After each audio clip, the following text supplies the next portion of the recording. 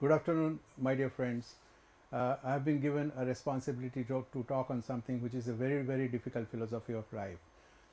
Day in and day out, we are, in the middle of our life, in day-to-day activities, we are always perplexed with the kind of solution, what is right, what is wrong. Throughout our life, we are always, submerged into this kind of dilemma: what is right, what is wrong, what I should have done, what I should not have done. I think this is one of the biggest limitation, biggest binding of civilization, human civilizations, that they don't have the freedom to do what they want.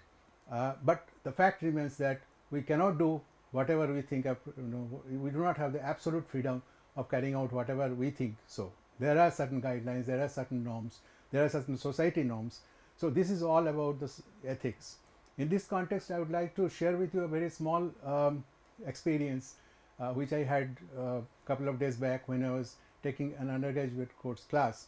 There is always in the middle of the class few students who would create always disturbance, who would create noise, and who are perennial problems in smooth running of the class. So when I noticed that they are disturbing the class, I requested them very politely to leave the class because they were disturbing the other students who would like to listen to the lecture. So I thought that it is a basic right of those sincere students who are sitting in the front bench to listen to the lecture attentively, and also it is for the teacher's comfort that he is able to deliver whatever he wants to talk to. But in the middle of that, those few students who are disturbing, that was creating a problem. So there is a question of basic right. Basic right is that those sincere students who have come to attend to my lectures, they have got the right to listen to the lecture as much as they can. That's the basic right. What was wrong was on those bunch of students who were creating disturbance. So I thought that ethically or morally, it's my responsibility to take care of the situation. So I politely request those students to leave the class, and eventually they left the class. And this is what is, my moral conscience, my moral decision. This is what is ethic, what is morally it could be done. And right was the basic right of those sincere students who wanted to listen to my lecture, who wanted to learn to it. And when those students left and they came back to at the end of the class with a request to mark their attendance, I thought, I gave a second thought, and I thought, okay, morally, I can't take this liberty of marking their attendance, because probably for the next time they will be, careful, they will be able to rectify their behaviors and things. So, throughout my lecture, we will be talking, and why I could exert my power of sort of removing those students or asking those students to go out of the class was because I was aware there is an university regulation, university rule, that I have the power. Whenever the students are creating disturbance, I can always turn them outside. So, these set of rules in the society, set of laws in the society, what is right, what is wrong, basic right of the students, sincere students, these terminologies, right or wrong, what is appropriate, what is inappropriate, basic rights, basic rules and regulations, like I told you, the university regulations, these terminologies will be coming, they are all intermingled in a given scenario. In a particular scenario, there is always some element of ethical consideration, there is some element of, rule or legal or, guideline consideration. There is always some, consideration for the human right, what is right, what is their basic right. So with these few, terminologies, to make you comfortable, I will take you to a lecture which have been, given me the responsibility. So the three components, small components in which I am going to cover within the limited time are, first is the Universal Declaration of Bioethics and Human Rights. Second is the Nuremberg Code, and the third is the beneficence and non-maleficence. So I would try my level's best to take you through these small pieces of, topics one after one. First, I would like to cover on Universal Declaration on Bioethics and Human Rights. Okay. This is, a kind of declaration, you can say, which has been framed by UNESCO.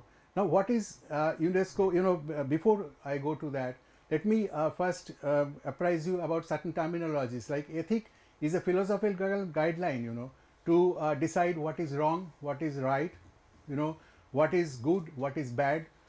bioethics is a component of the ethics, is a subdivision of the ethics, which deals with the application of ethics in the field of medicine and healthcare. Then declaration, that is a statement that is official and it is expressed, either it's a verbal declaration. In this instance, what we are discussing today, it's a kind of written or printed declaration or printed kind of document. Now, universal means it applies to all the people all over the globe, all the nations. So, universal declaration of bioethics, universal declaration on bioethics and human rights, which means it's something to do with bioethics. It's a declaration by UNESCO, and which is universal, which means it has to be followed, or it needs to be followed universally by all the nations, by all the people in all the nations throughout the globe.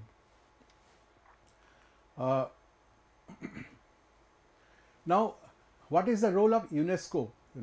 Why UNESCO has taken the responsibility of forming this guideline? UNESCO is an international organization. The full form is United Nations Educational, Scientific and Cultural Organization. Now, it's an international organization. As I said, it was established in 1946 November, and it has headquarters in Paris. Now, the basic kind of thrust area or basic kind of focus of UNESCO is to deal with education, science and culture, because the name, as the name says, UNESCO means United Nations Scientific, Educational, Scientific and Cultural Organization. Now, that's represented by virtually every country in the globe. 193 countries they are represented. So, whatever declaration is framed, whatever guideline is framed, it is accepted or it is granted that it is with the concurrence of all the member nations, that is all 193 countries. In terms of the language of this declaration, these countries are known as member states. So, time and again I will be referring as the states and states. State does not mean the state of Madhya Pradesh here and state of UP and state of Rajasthan.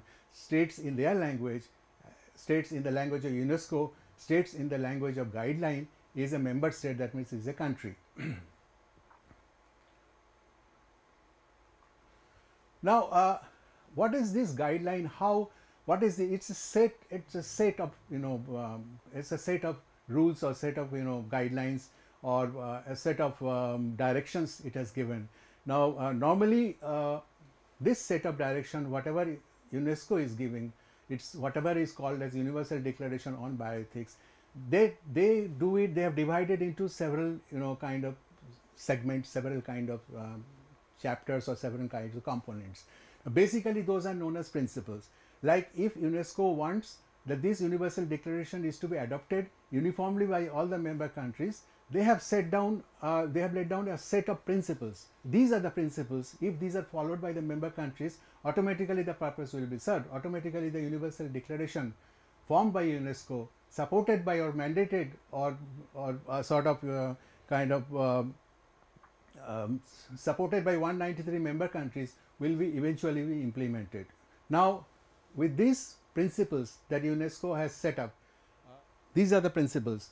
Now, they must be having, UNESCO must have had something in their mind that these are the aim, these would be our aim, ultimate aim. That's the reason why they have set up these principles. They have set up as many as 28 principles. But what is the purpose of these principles? These principles are aimed at something. They must be having something in their mind. They must have a set of aims, that these aims should be fulfilled. That's why they have prepared those principles.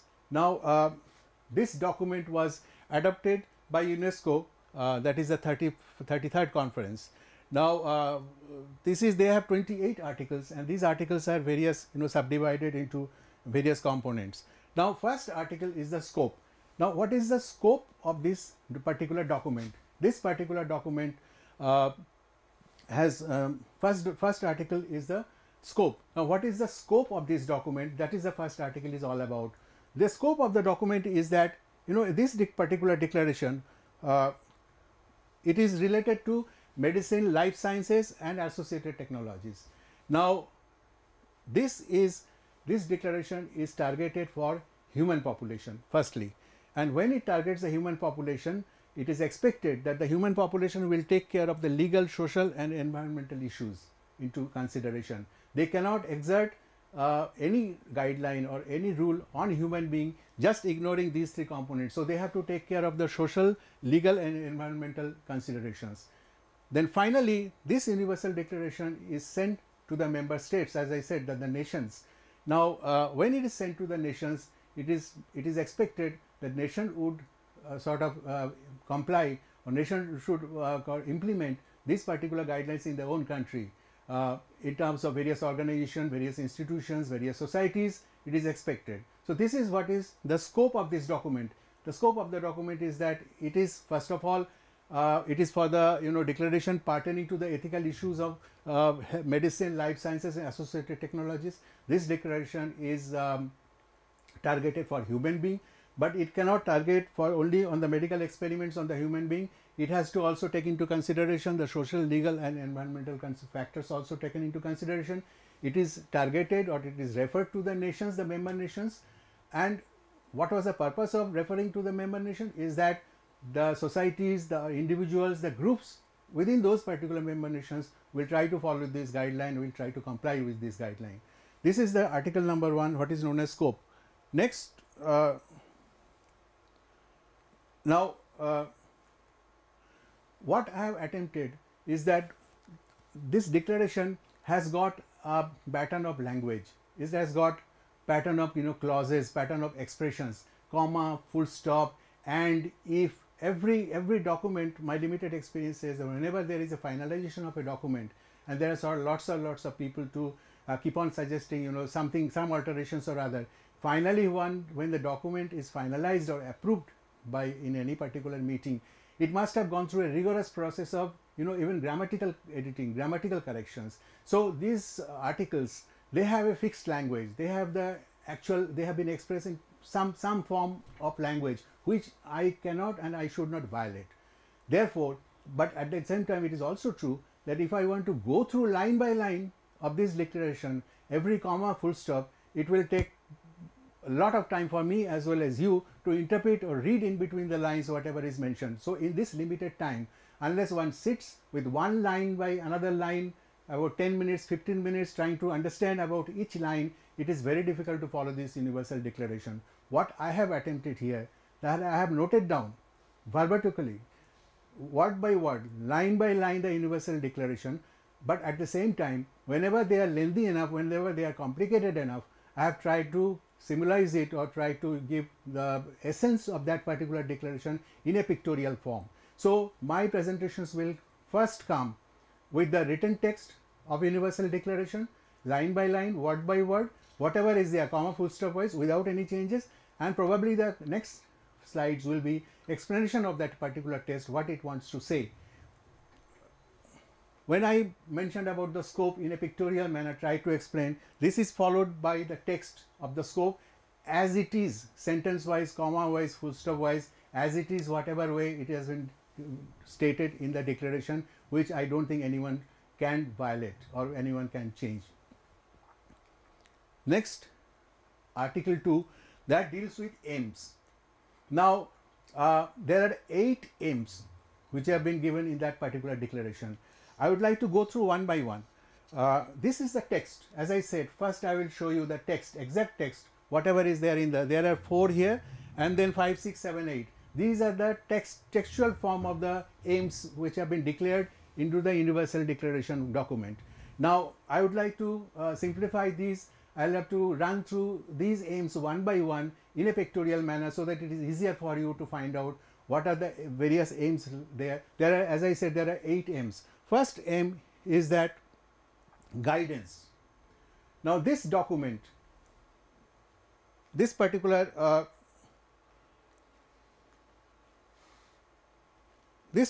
document, it is meant for a purpose of guidance. What kind of guidance? It would guide the states as well as the individual members within those particular states to give some kind of guidance about the principles and policies of this particular document or particular declaration.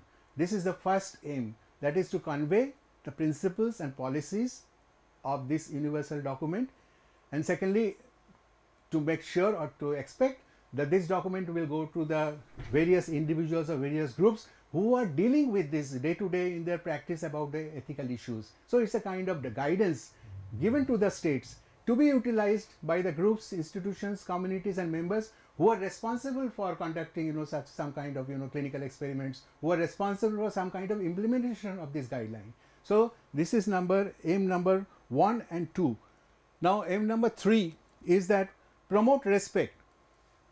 The aim of this document, number 3 aim, is that it says that promote respect for human dignity and human rights. Next, M4. What M4 says? M4 says a dual thing, a complementary thing, a reciprocal thing. M4 says that it does encourage, medical research. It does encourage, then it does realize there is a need of scientific research. Very much true. At the same time, they also say that these kind of, sort of activities pertaining to medical care, pertaining to scientific research, they have to be within the limits of ethical guidelines. They cannot violate the guidelines, which means that they cannot violate the guidelines. And as I said, the guideline is guided by the legal consideration, by the environmental consideration, by the cultural consideration. These are some of the bindings of the guideline. Guideline cannot be just free like that. They are bound by such kinds of limitations. So therefore, that they would encourage medical progress in the medical field. They would encourage freedom of scientific research. At the same time, they are very much conscious, or they are very much clear about the declaration. All these activities, they need to be done within the framework of ethical issues, which automatically means that it has to be comply with the social regulations, cultural regulations, human rights and local laws, etc. M5, that is encouragement. This document aims to encourage a pluralistic kind of interaction regarding this document. Pluralistic means it involves people or sectors from various fields, from multiple fields. So pluralistic interaction it encourages. So this 5th aim is that it will always encourage that these whenever there are ethical issues which are being discussed about, they must take into account people from various social sectors, various cultural sectors, various strata of the people, various categories of people. If they are giving any consideration of one particular aspect, they should also take into consideration the lawyers. They should also take into consideration the local culture. They would also take into consideration, the other kind of people, human rights activists and all. So they cannot do it alone. They should do it rather, taking into consideration, apart from the people who are involved in medical treatment or medical sciences and research, they should also take into consideration these people representing from this particular or these various sectors. That is what is known as pluralistic interaction.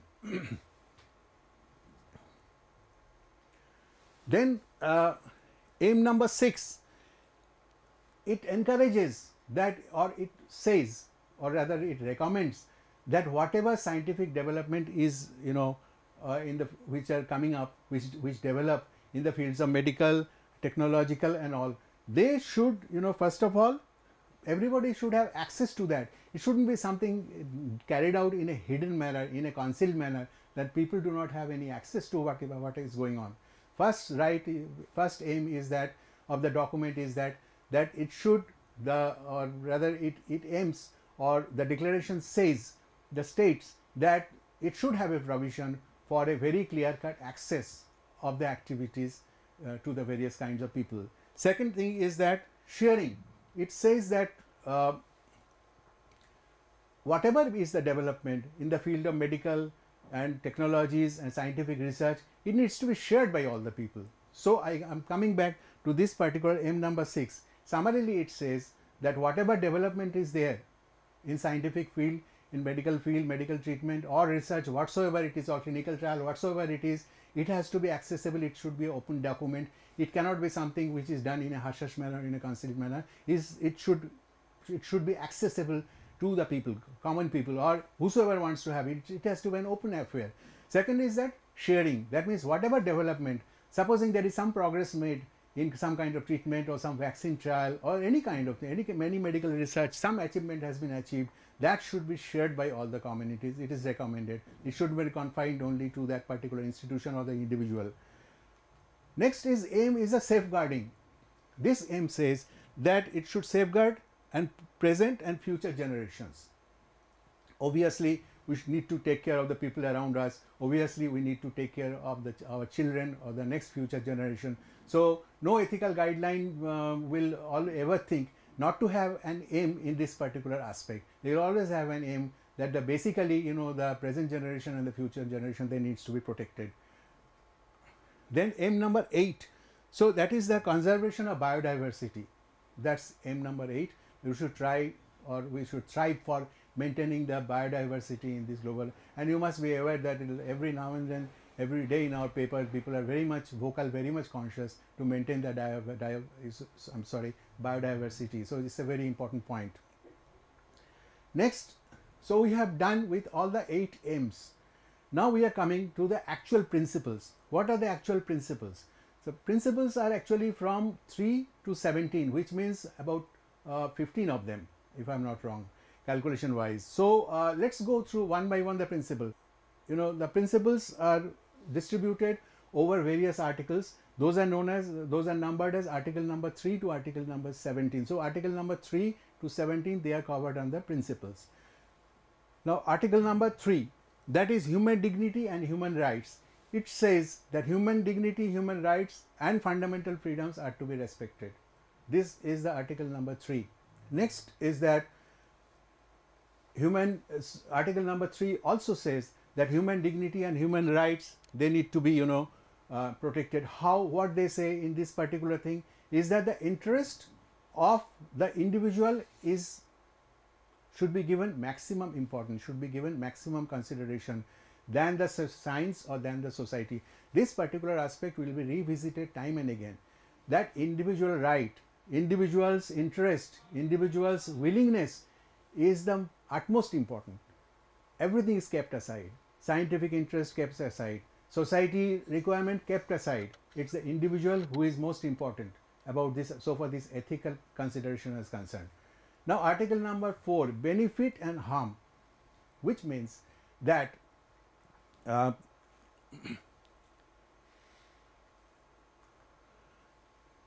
any scientific development or anything sort of advancement in the field of medical knowledge or medical practice or associated technologies should have a dual kind of consideration.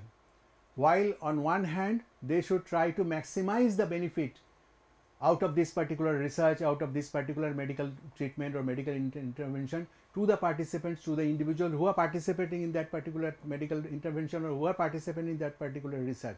So, that should be maximized as much as possible. The benefit should be maximized. At the same time, it is also true that it is a requirement and one has to be careful that the harm caused to that particular individual is minimized. So, this particular declaration, that is article number 4, it has a dual kind of things merged together, benefit and harm. Benefit, maximum benefit for those individuals who are involved in the particular medical research, who are involved in particular that technology, and at the same time it is also true that one has to take care that the individual is not harmed at all, or the harm to the individual should be minimized. This is article number 4. Now, article 5 is autonomy and individual responsibility. That means we must ensure autonomy of the person, whosoever is participating into that, whoever is a subject of medical treatment or whosoever is a participant of the medical research, his autonomy has to be maintained first and foremost. He should have an autonomous kind of decisions to make. So, he has to be given maximum autonomy about it. In case of any situation where the person is not able to exert his autonomy, I am going to discuss with you, share with you some of the situations where the individual is not able to share or express his autonomy, then we must have some kind of alternate, possibly legal options or legal arrangements, so that we make sure that his autonomy is not compromised. Then article 6 is the consent. So, it says that any preventive diagnostic and therapeutic medical intervention is to be carried out with the prior consent of the individual.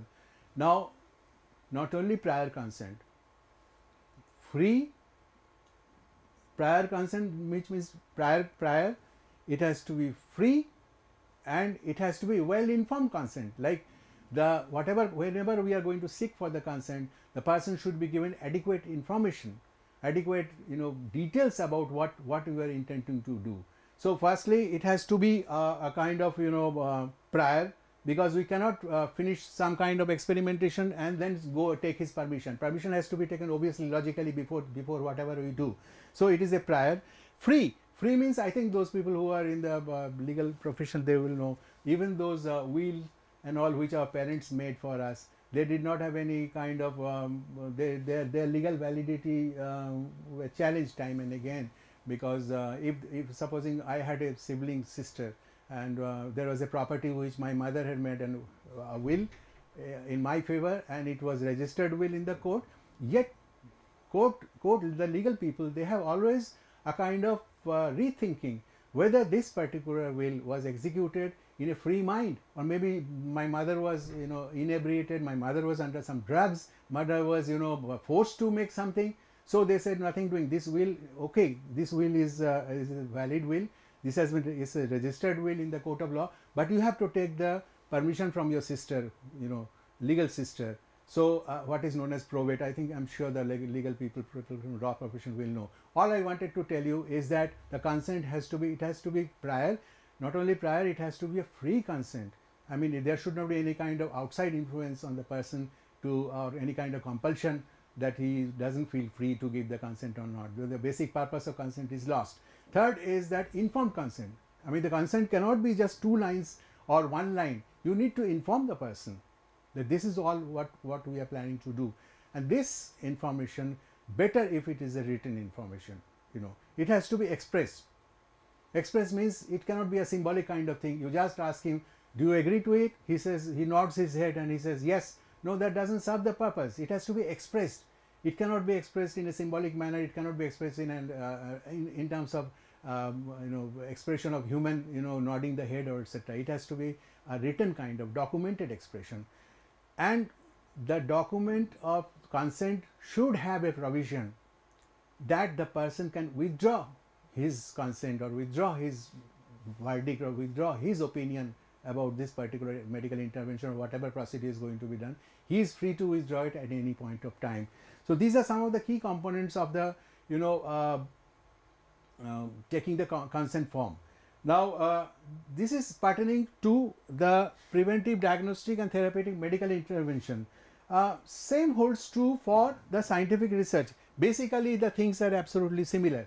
Informed consent, which has to be prior, which has to be free, which has to be expressed in written form, and the person should have the freedom to withdraw it at any point of time. Now with this thing, I have just tried, I'm sorry, before that one more point. In case the research or any kind of medical treatment or whatsoever intervention study is going to be carried out in a community, then it is better that we should take the consent of the community leader. But at the end of the day, the community leader does not substitute the consent of the individual. Just because something is being done in the community, that does not mean the individual is ignored. So in case of a community research or community based work, it is appropriate to have the consent of the community leader, true, but that does not substitute the consent of the individual.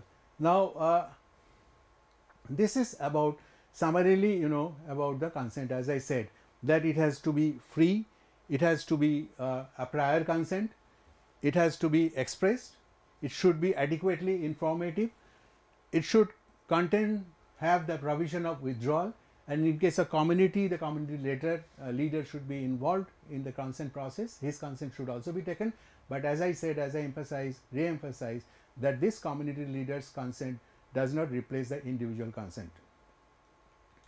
Now there are situations when consent is not possible to take. There are situations when it is difficult to have a consent. What are those particular situations? If we can think of a little bit about some of the situations where it is difficult to obtain the consent of the person concerned. Supposing there is a road accident victim who is lying unconscious. Now you want to take him to the hospital, and if you want to start the treatment of that particular individual, he is unconscious, and the doctor knows that unless some immediate treatment is started, the person may collapse and person may die. Where is the scope of taking consent? Because the person is lying unconscious. So these are some of the situations or emergency situations in health sciences. Let me quote you, because I belong to that profession, so I know about this. You must be knowing many other examples, I'm sure. I have just quoted one example from the medical side or the health side. That when the person is unconscious on a road accident, there is no point, no issue of consent, everything. We cannot wait for the consent. So this is one situation when taking the consent or consent, a kind of requirement of the consent can be waived off. Next, there are other categories, other situations where the consent probably is a difficult proposition. For instance, in a child, the child who is 2 years old, he or she cannot, the child cannot give any consent because it's not grown up to that level. He or she doesn't grown up to that level to exert his or her autonomy, which was there in the aim. So in this particular situation, when we are dealing with a child, the consent is in doubt, because so we cannot take the consent from the child. The other group, where the consent is a difficult thing, is mentally impaired persons, which means persons who are in mental asylum, who are mentally deranged, or rather let me put it in other words, differently abled. Rather, I think that's what the terminology is. They are also in a difficult position to give any consent, because they whatever, even if they give their consent, it will not be guided by appropriate mental thinking or appropriate mental decisions. So these are the three situations which I thought would be appropriate to quote. First is the roadside victims. There is no point in taking consent because it will be at the expense of the life of the person. And two categories of individuals in our society where also the consent procurement or obtaining the consent is a difficult proposition. That's one is the child, and second is the differently abled people, because they are also they are in a mental state to give the consent. Now what is to be done about the people who are who do not have the capacity of giving consent? As I mentioned, some of the situations, what could be done? Does that mean that some experiment cannot be done, some medical research cannot be done? So in that instance, whether it's a medical intervention or it's a kind of research, there are certain broad guidelines. I would like to first tell you the guidelines. There are three basic prerequisites. Number one, that whatever is done, it is done as per the domestic law. It does not violate the domestic law. Second thing is that the consent can be taken by legally authorized representative, or we call it LAR. Third prerequisition is that we can only take up research in this particular group of people, like children, like the differently able individuals. We can only take up research if that particular research cannot be taken to a comparable group of individuals with normal mental state, who can give authorization or who can give consent in a stable mind manner. So these are the three prerequisites for carrying out research in those particular populations where the consent is a difficult proposition or consent cannot be obtained. First of all, it has to be guided, it should abide by the local law, domestic law. Second thing is that the consent can only be given on their behalf by legally approved representatives, or LAR, legally authorized representative, or LAR. Third is that only condition when this research can be taken up in this particular population is that you do not have a comparable population, or you cannot carry out the research in a comparable population with normal mental state. Let's see one by one.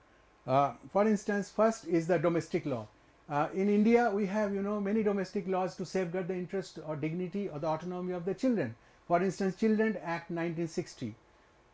It does protect. It is lots and lots of legal provisions to protect the rights of the children, which also includes clauses related to health and medical treatment and medical research.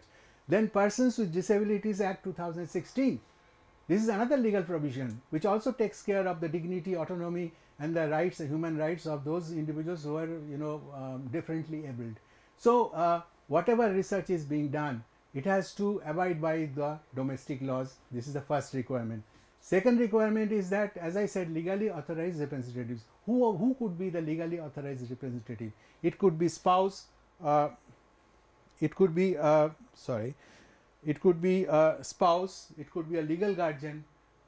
In case of supposing the parents, mother is not there, father is only there, and vice versa, he or she could be the legal guardian. And third is the power of attorney. In case of non-availability of spouse or legal guardian, there can be situation when consent can be taken from a legally appointed attorneys. So consent can be taken from this particular handicapped group of individuals, provided, as I said, that it abides, it doesn't violate the domestic law or domestic regulation. Secondly, this consent is executed by legally authorized persons, and I have given you the examples of 3 legalized authorized examples, that is the spouse, the legal guardians, and the power of attorney. Now here is the situation. If you recall, I had mentioned there is a third clause, that particular research cannot be taken up in a parallel group of individuals, healthy individuals, or the mentally stable individuals. Only then it can be applicable to those those particular select group of population, that is differently able populations. Now many situations it does happen that particular research can very well be taken up in healthy population. Now in that instance, one doesn't have the basic right to carry out this particular research or this particular medical intervention in those particular group of people who are mentally not stable or children, because we have an options to carry out these research interventions or these studies in a parallel populations who are healthy children or who are healthy adults. There are situations when it is not so. For instance, a clinical condition which is known as Down syndrome, it's a congenital abnormality. The individuals who are suffering from Down syndrome, very quickly they tend to develop Alzheimer's disease, or which is characterized by loss of memories, or dementia, what we call it in medical terms, loss of memory or dementia. So the people who are suffering from Down syndrome, they tend to develop dementia, they tend to develop Alzheimer's disease faster compared to the healthier population. Now the antipsychotic drugs, which are meant for promoting the power of memory, or which are anti-dementia drug, let me tell you, they have different different kind of actions when it is in the healthy individuals, when it is the individuals or the group of individuals in Down syndrome. So we cannot help it, we cannot carry out these anti-dementia drugs. We cannot say that we can do it only in the healthy population because they are going to show the comparable results. No, because anti-dementia drugs, they do show a different kind of response when carried out in the people with Down syndrome and when carried out in normal healthy individuals. Therefore, this is one situation where it can be compromised, provided by that there is no alternative to carry out this particular research in healthy individual. Now, respect for human vulnerability and personal integrity. Elderly people, homeless people, shelterless people, slum dwellers, we must respect also their personal integrity. Vulnerable population like old generations people, very old people, homeless people, we cannot grab them and force them into the ethical research or some kind of scientific research without giving ethical consideration. So this clause says, this article says, respect for human vulnerability and personal integrity. Then privacy and confidentiality. Privacy means you must give some kind of private, you cannot carry out examination of the females in the open corridor. You need to have a separate, why we put a curtain around, why we take the female into a room, separate room for questioning or examination, because it's a question of privacy of the woman.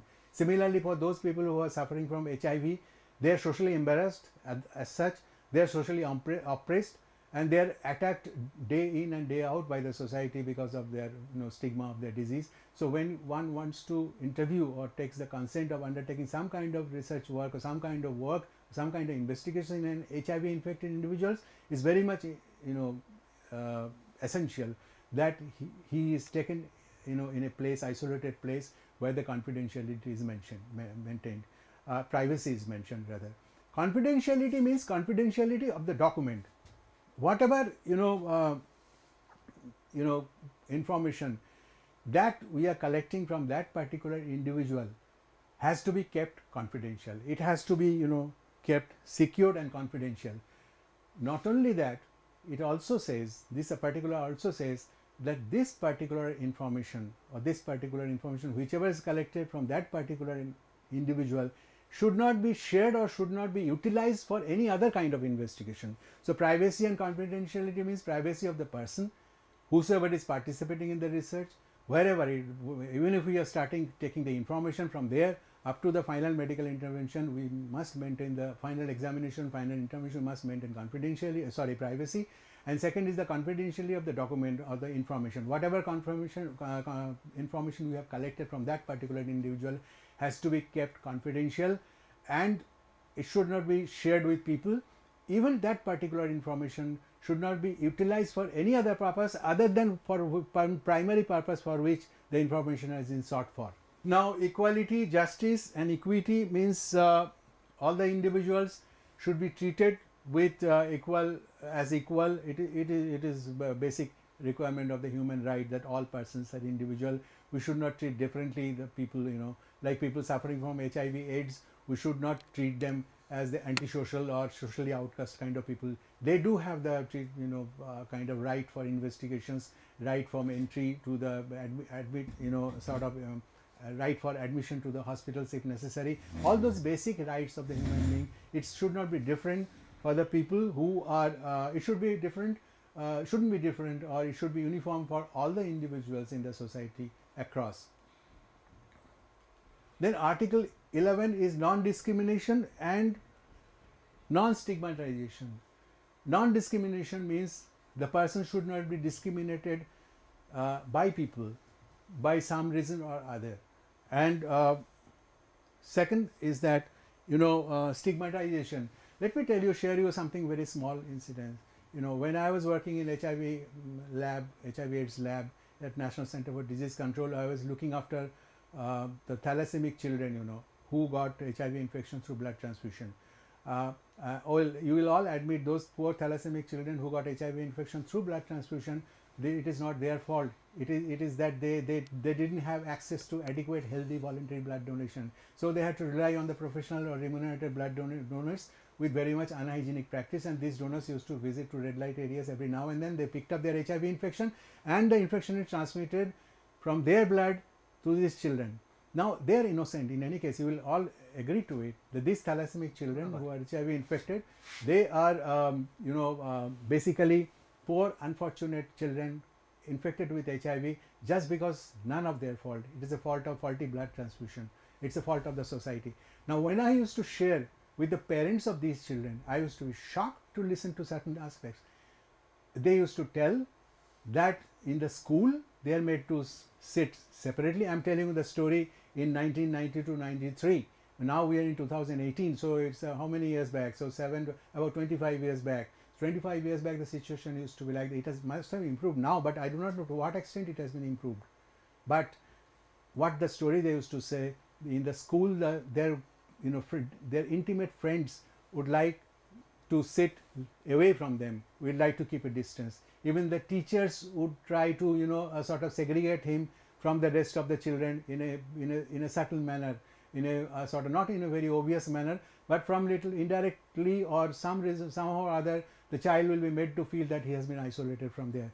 The child's peer friends in the society who used to play with him day in and day out, they would not like to play with him anymore because of fear of HIV infections. This is a kind of glare and blatant stigmatization which I have come across in my life, or limited working experience in the field of HIV/AIDS. I have never come across. I used to feel really moved. I used to feel touched. I used to feel really very sorry about these children, because it was a kind of their death before their actual physical death, because they were outcast and by the society. They are stigmatized. They are stigmatized in the educational institution, that means in the school. They are stigmatized in the society. The children would not like to play with them. So this is what is stigmatization, and this is something which has to be condemned thoroughly in and out.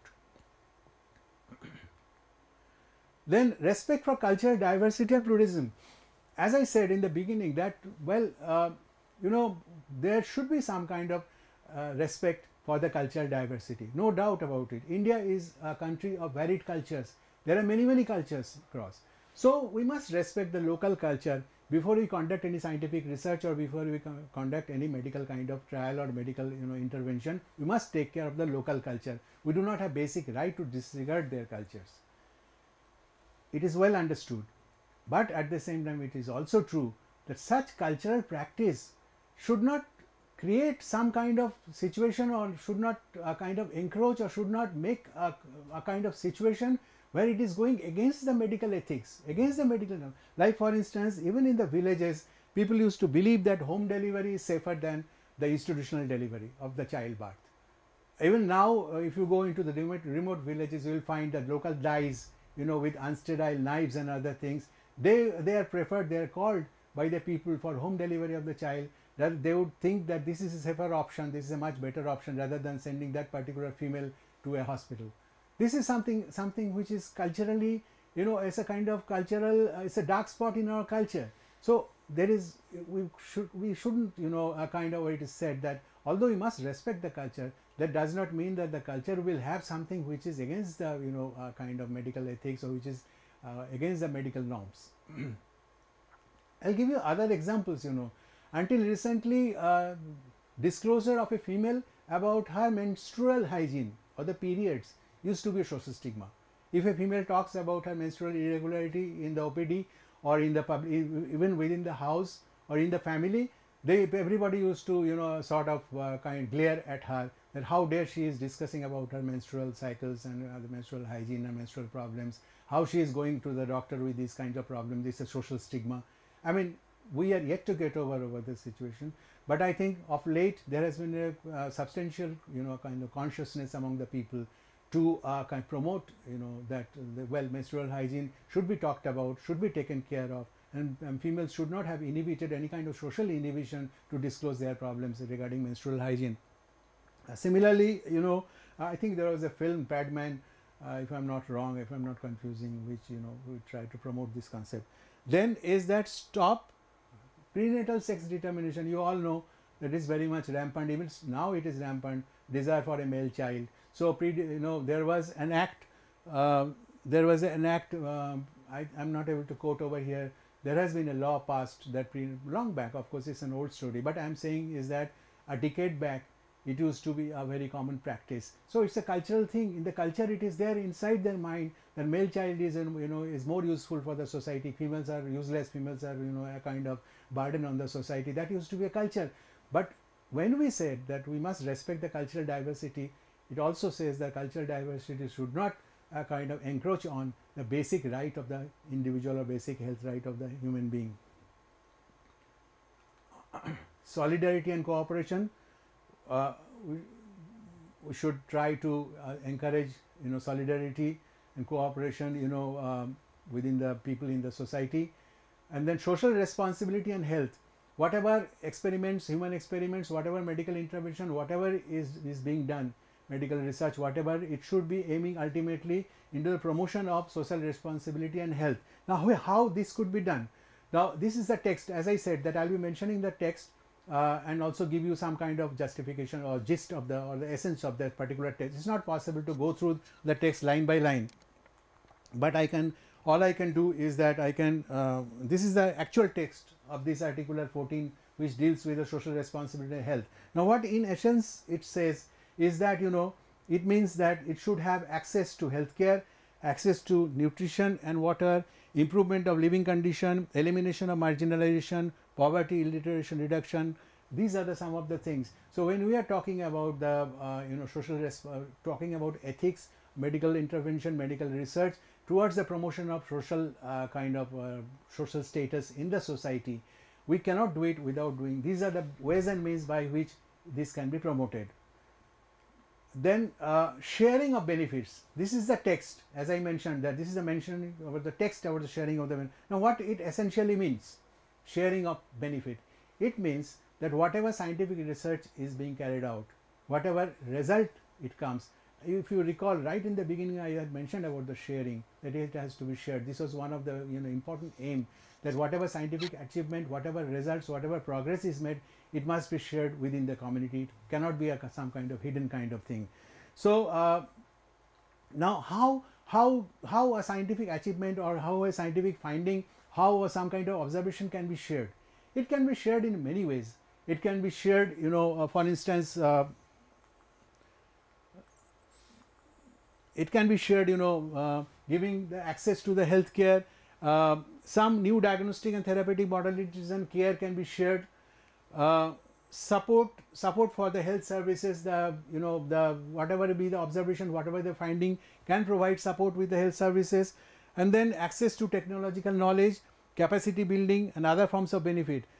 Even those people who have participated in that particular research, if due recognition is given about them in the form of some kind of documentation, these are the individuals who have participated in this particular research, so they should be given maximum benefit. And these kind of individuals can be given some kind of benefit, say for instance, some kind of benefit, say free treatment, lifelong treatment for their whole family.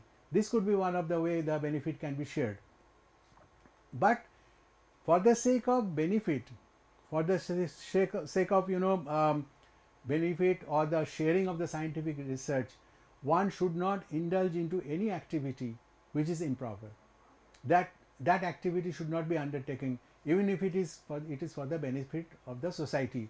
For instance, in India, it's a virgin ground for undertaking some kind of trials which people cannot take in developed worlds, because there are people who are poor, there are people who are homeless, there are people who are slum dwellers, they are poor. So a kind of research is very easy to carry out, unethically even in India, which cannot be carried out ethically abroad. So benefit of research does not mean that this benefit will be at the expense of exploitation of some category of people, who are marginalized, who are poor. So this is an improper inducement for participation in the research. That is not recommended. Then protecting the future generation, we should try to make all attempts to protect our future generation. And then protection of the environment, biosphere and biodiversity, which means that, as I had mentioned, that we try to sort of protect the biodiversity, the varieties of life existent on the earth. We should try to protect the environment. These are some of the issues. And then, as I said, that this is over from Article 3 to Article 17. These are the 15 principles which are targeted for implementation of this Universal Declaration on Bioethics. And then there is application of principles. Then Articles 18 to Articles 21, they deal with the application of the principles, which means how these principles can be applied. The principles they have framed, principles from Article number 3 to Article number 17, they have laid down the principles. Now Article number 18 to 21, it deals that how these principles can be implemented within the state. In that they have Article 18, decision making and addressing the bioethical issues, ethical formation of ethical committee, risk management assessment, and transnational practices. These are the 4 articles, 18, 19, 20 and 21, which deal with that how these principles can be applied, how these principles, whatever principles have been just now talked about, how they can be applied in the nations or the member nations. This is the text. I will not go through the text. This is this is the gist of Article 18, that is addressing decision making and addressing the bioethical issues. It says that professionalism, honesty, integrity and transparency in decision making to be promoted. There is a spelling editorial error, kindly bear with me. To be promoted, periodic review of the bioethical issues, and persons and professionals concerned in the society as a whole should be engaged in dialogue on a regular basis and pluralistic dialogue. All I wanted to tell you is that decision making and addressing the bioethical issues should be done with professionalism, with honesty, with integrity, and it should be reviewed time and again, and it should be reviewed in the ethical committee which is formed in the nation, in the particular society, and it should be open to public debate or public opinions from all sectors of the society. Now ethics committee, as I said, that any bioethical issue has to pass through the ethical committee, In our in the Faculty of Medical and Health Sciences at SGT University, we have recently formed an ethical committee. Now, what is an ethical committee? Now, ethical committee, as I said, I had been mentioning time and again about one particular word, that is pluralistic approach. Pluralistic approach means it should be represented by the people. Whatever we are discussing, whatever decisions we are taking, it should be pluralistic. Pluralistic means it should involve people from all spheres. So, similarly, in the ethical committee that we have at SGT University in Faculty of Medical and Health Sciences, we do have lawyers, we do have a social scientist. Okay. So, this ethical committee is composed of, is a pluralistic in nature. It is composed of a kind of representative from legal sector. It is represented by a social scientist, represented by a female scientific worker, female scientist, as well as other people, a common person, community representative. So, it is pluralistic. This particular ethical committee's responsibility is to meet time and again, take the decisions, and these are the basic responsibilities of the ethics committee. Review all the scientific proposals which are coming, provide some kind of guidance to the different institutions how they should work all about, and so sort of create some kind of public awareness in the society. These are some of the basic kind of responsibilities of the ethical committee. Now, Article 20 is risk management and risk assessment. That means any scientific intervention, any scientific research should take into consideration the genetic and environmental research associated. Supposing you give approval to a kind of experimentation which involves a kind of radioactive materials. Now, it is an environmental hazard if there is not sufficient containment about the radioactive material. If it is spread, about the Chernobyl experiment, Chernobyl disaster in Soviet Union of Russia, because the radioactive material spilled out of the setup, and it caused lots and lots of human hazards. So, therefore, this is something which is a serious concern. They created some genetic abnormalities among the individuals. So, this is a typical example. So, we shouldn't kind of blindly approve, or we must take into consideration the ethical consideration about conducting a research which has a potential for the environmental and genetic risk. So, therefore, any research proposal, any research study should take a proper assessment about these kind of risk management and risk assessment. First, they should assess the risk, and they should also find out the strategies of the management. Transnational practices, I will go into the gist of the thing, the crux of the thing. It's a transnational practice, means across the nations. Now, what all things, whenever there is an involvement of more than one nation, multinational, that is what is known, that is why it is known as transnational. There are certain things which has to be kept in mind. First and foremost is the need of the host country. Now, it has to be, it has to take into consideration the need of the host country.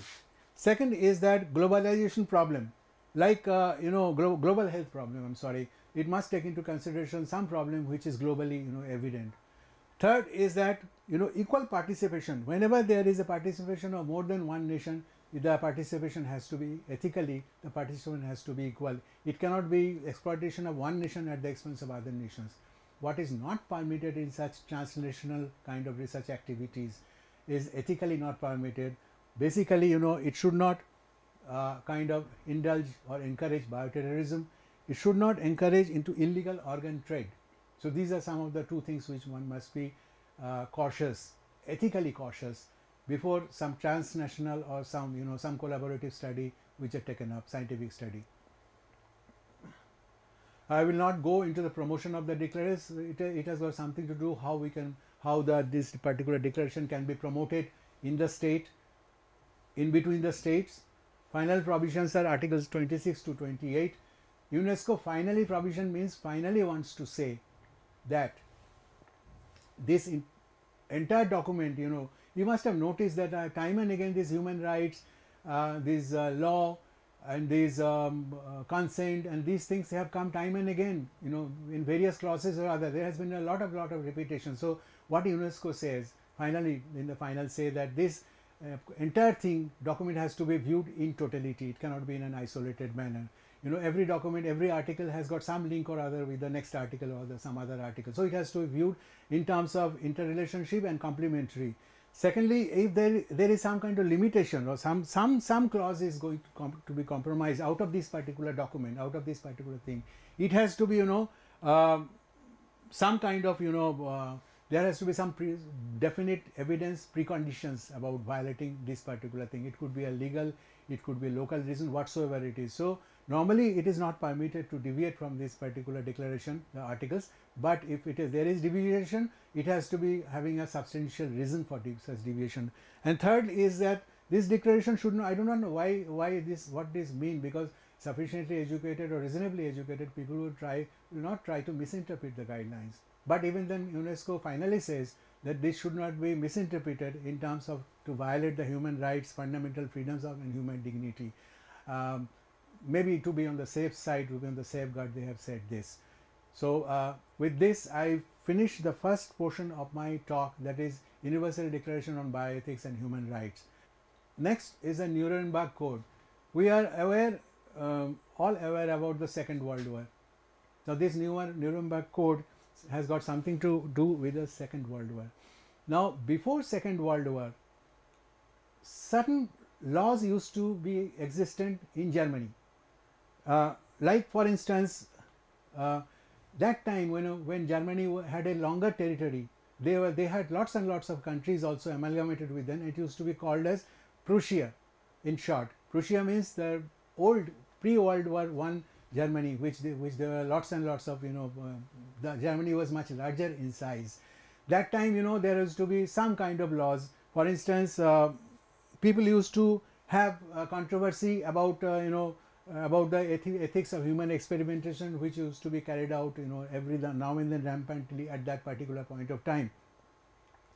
As a result of which, there was first Prussian Directive of Informed Consent in 1891. That is before World War I. So this, Prussian Prime Minister issued a circular that the treatment of tuberculosis by tuberculin in the prisoners can only be carried out with their consent. This was the first evidence of some kind of ethical directive in the pre-World War era, in the Prussian era, what is known as the Prussian Directive on Informed Consent in the year 1891. Then the Neisser's case, Neisser was a scientist who discovered gonococcus.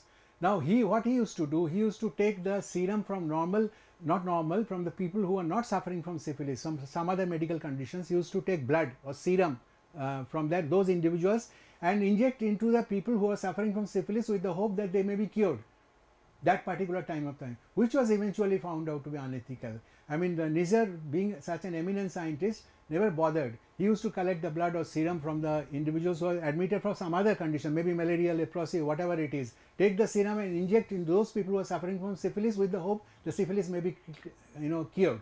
That was finally, a sort of contested by different batch of people. He was penalized, and ultimately, he was some kind of, punishment was given by the disciplinary court.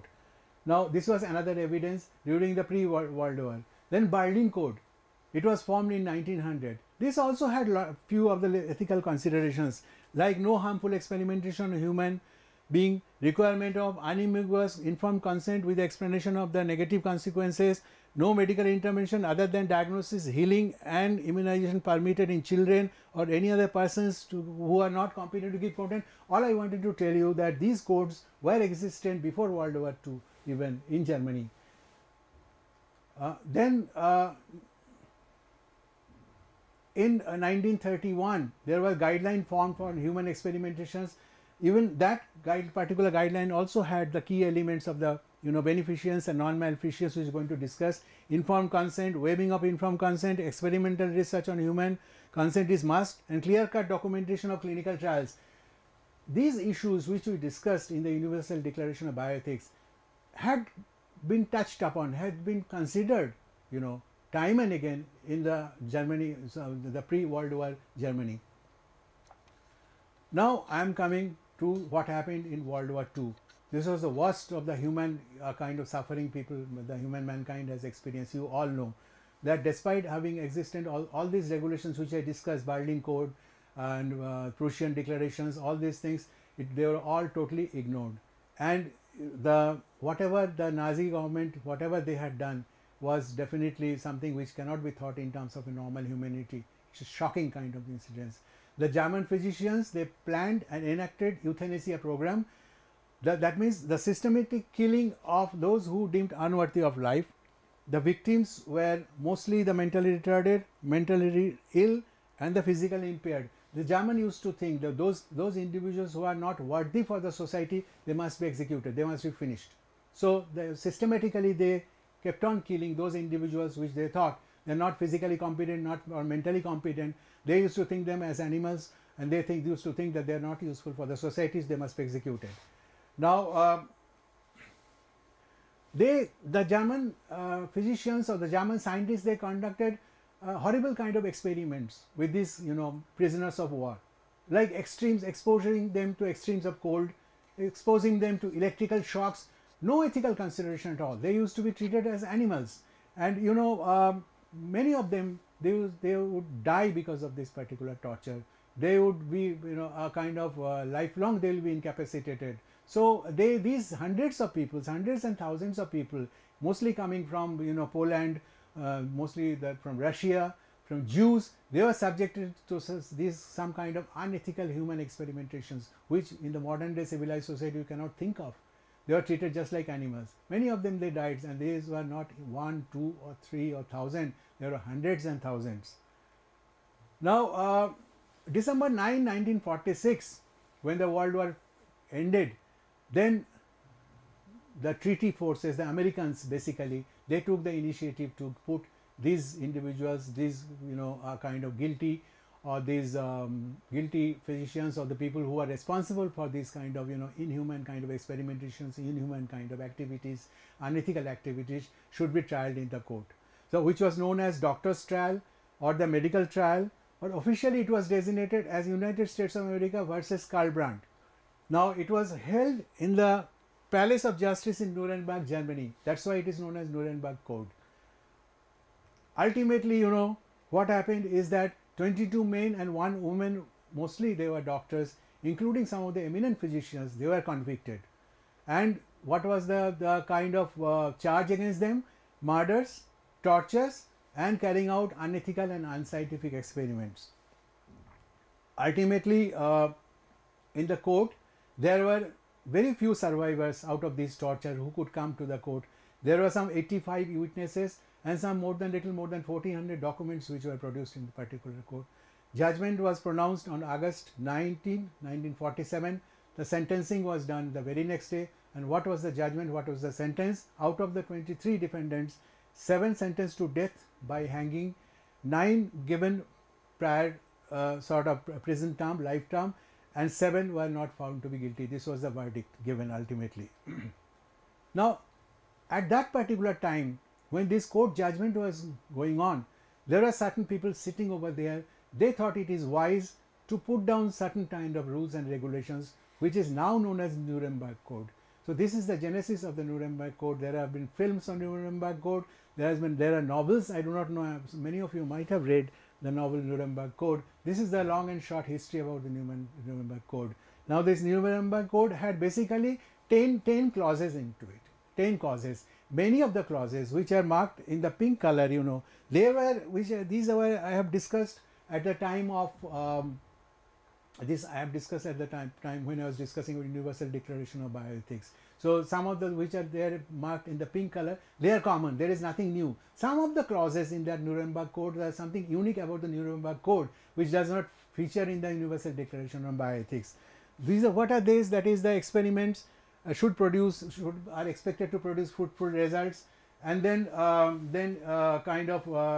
it has to be only carried out by qualified investigators. There should be termination of studies whenever there is some inadvertent outcome is experienced or suspected. And there is what is this clause? Something unique is that the experiment has to be based on prior knowledge, based on the experimentation results in the animals, as well as some kind of studying the natural course of the disease. Some of the clauses of Nuremberg Code are unique to Nuremberg Code, but many of the things like informed consent, voluntary consent, injury should be minimal to the person participating in that particular research, protection against risk, freedom from withdrawal. These are the things which we have already discussed time and again. They were very much common. They were taken into consideration into Universal Declaration of Bioethics. Then we are coming to the two terms, beneficence and non-maleficence. These are the two terms which are time and again which are used by the people who are dealing with the ethics.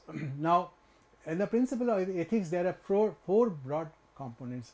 That's autonomy, beneficence, non-maleficence, and social justice. So, beneficence and non-maleficence, they too comprise, or they are two components of the four components which are included into the principles of bioethics. Now, what actually beneficence means? Doing good to others. What does non-maleficence doing? Not doing harm to anybody. At this moment, you might be perplexed to think that it is automatically means the same thing, because on one hand you are saying doing good for others, at the same time you are saying that not to do any harm. I logically, if outside this context, if as a layman is asked, tell me any difference between these two, he will not be able to say. He will automatically say that if I don't want to do any harm, automatically it means that I am doing good to the person. Anyway, so these are the two clauses which are used. First, let me give you some examples of beneficence. For instance, rescuing a drowning person, providing vaccination in the general population for protection of the impending epidemic of a disease, advising a smoker for quitting the smoking. These are some of the things you are doing good to the persons. So it is known as beneficence. What is non-maleficence? Is that not doing any harm to the person, not giving a person a harmful drug, refraining from saying harmful things to the person. So, given a choice, some people say that we must give more importance to these particular things. First and foremost, even Hippocrates' oath, if we go through, the first line of Hippocrates' oath says that do no harm to the person. So, they don't equate it that doing good to the person is as good, equivalent to not doing harm, So, first clause is do not do any harm, and then do good for others. Now, in terms of medical practice, the medical practitioners, they face a tremendous dilemma. I do not recall, or I think it is very difficult to think of a situation when you are planning to do some good for the patients without minimal risk or minimal harm to the person. You want to give an emergency injection to save him from some kind of an impending coma, or you want to give some kind of injections to prevent the cardiac arrest. Well, that means that you have given some injections, you have done some kind of painful kind of thing, you have inflicted some pain to the person. So when it comes to medical science, every medical intervention, every medical decision for doing harm to the person is automatically intermingled or automatically tied with doing some minimal amount of harm. It's a very difficult proposition to think of a situation where you are doing medically for the benefit of the person totally without any risk or without any harm to the person. It's a very difficult situation. So that is why it is called that it's a both sides of the coin. So concept of beneficence and maleficence as an individual, as a person, as a medical person, I personally find it very difficult to keep them, compartmentalize them, to separate them. Whichever situations I try to think a lot. Possibly you can also exert your a kind of exercise, or you can think a lot. Can there be any situation when there is a total beneficence for the patients without any maleficence? If you can think of a situation, I'll be very much thankful. If you can forward it to me, I'll try to keep it in my record. Till now, my limited studies and my limited experience in the medical field, I have not been able to think of any situation when there is total beneficence and there is no non-beneficence. So I consider it there both the sides of the coin.